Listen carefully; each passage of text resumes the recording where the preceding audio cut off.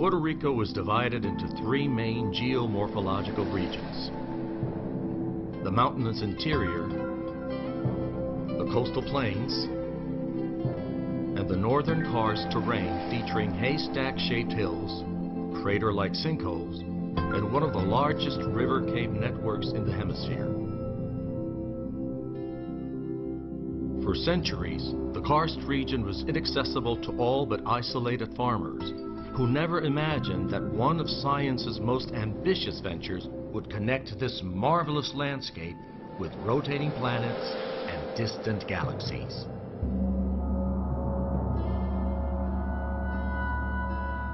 In the late 1950s, Bill Gordon and a group of young engineers and scientists from Cornell University dreamed of building a radio telescope on a scale so large, so precise, and so sensitive it could pick up signals many billions of miles a second. They travel in all directions through empty space. When they reach Earth, they are no more noticed than the air we breathe, unless they are collected by an instrument such as the Arecibo dish, the world's largest and most sensitive telescope. Maintaining the telescope's platform requires high wire skills and nerves of steel. Me encuentro en la U2 haciendo la inspección y todo está normal, está perfecto. Una de las grandezas del radiotelescopio de Arecibo. And made up of almost 40,000 panels individually adjusted to maintain its spherical shape. 450 feet, 140 meters overhead, a 900-ton platform hangs by cables from 3 concrete towers. Suspended from the triangular platform is a Gregorian reflector system.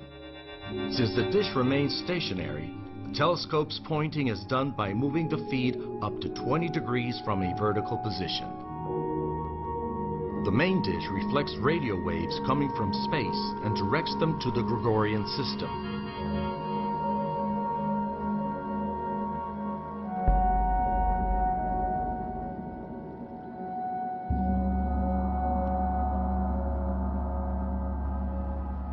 Once detected, the signals are amplified by receivers cooled to near absolute zero, then sent through fiber optic cables to the control room, set in a small building wedged between karst hills at the edge of the dish.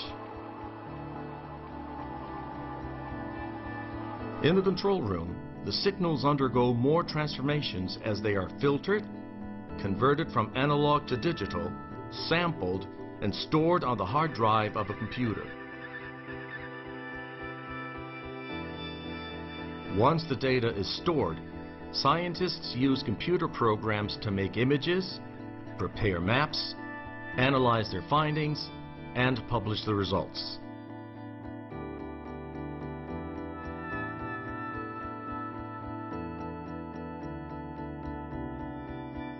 Because of the size and sensitivity of the telescope, radio sources that may require several hours of observations at other radio telescopes can be done here in mere minutes.